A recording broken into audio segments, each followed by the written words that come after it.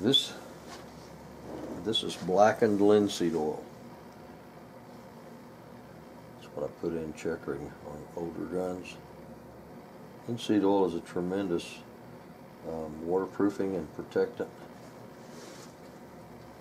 and the black just makes it look good.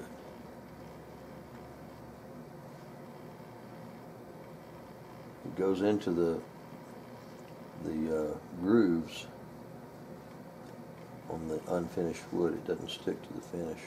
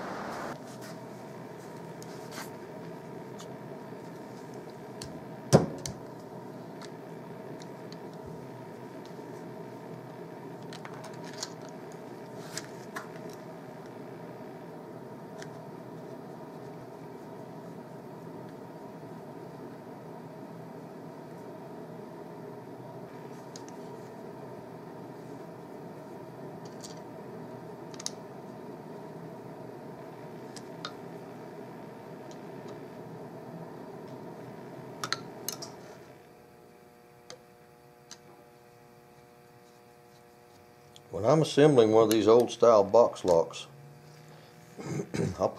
there's usually 3 screws that hold them in, sometimes 4.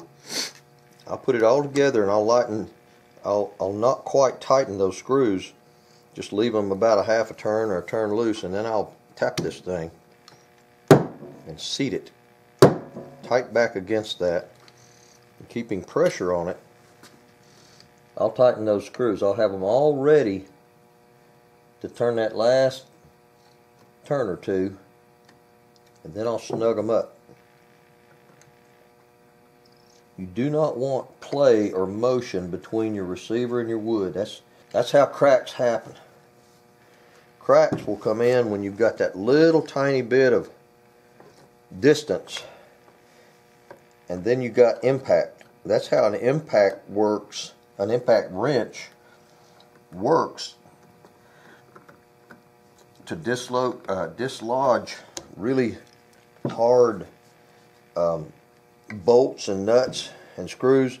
Is that impact, that jarring, that little tiny room, and that impact, it's tremendous. It puts pressure on things, and that's what cracks gun stocks, is that looseness. You want everything tight. You want that thing completely seized up to where there's no impact. Everything, the impact is back here at your shoulder. That's where you want the impact. And you have a nice thick rubber pad, and you've got soft clothing, and you've got muscles and stuff that absorb that impact. You don't want it between here and here. That's what breaks gun stocks. No charge for that.